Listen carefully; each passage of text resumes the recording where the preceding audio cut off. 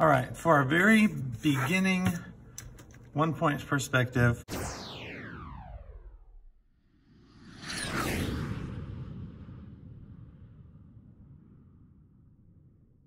we're gonna start at the very beginning, and I'm gonna start with a horizontal line across the paper.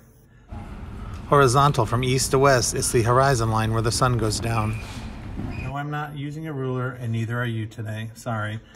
The horizon line is the line that separates the sky from the ground.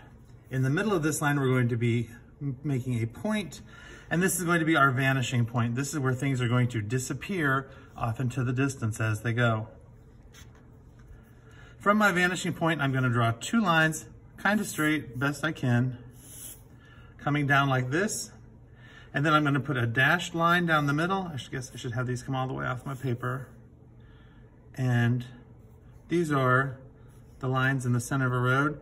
And as I get further away, they're going to get smaller and smaller and closer together until they kind of just disappear at the vanishing point.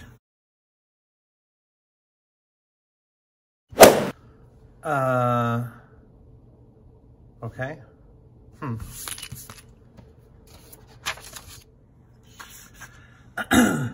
For your background, I don't care if you want to have mountains or trees or a city. Let's save the city for the next video. Let's do mountains. Okay, here we go. Oh my gosh, amazing. Mountains. Little happy sun, maybe a couple little clouds.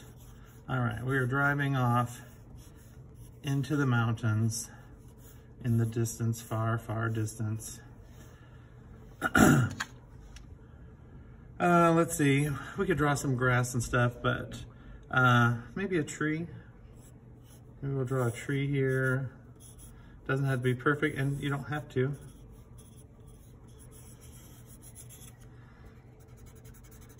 We had a tree. If we had another tree, it would be further down, and it would definitely be smaller because everything is going to be getting smaller as it goes down. So my next tree would be about like here, la la la la la la, going fast.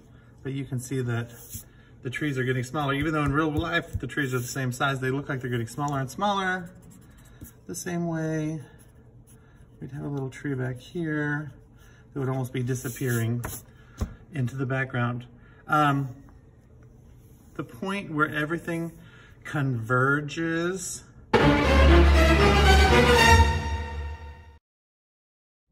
is the vanishing point.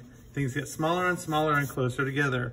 If we were drawing, I don't know, circles. There's all these giant circles laying at the side of the road like Target. And they would continue to get smaller and smaller and smaller and smaller and smaller as they would go away, even though in real life they were all the same size. This is the very beginning basics of 1 point perspective, and this should be enough to get us started today. That's all.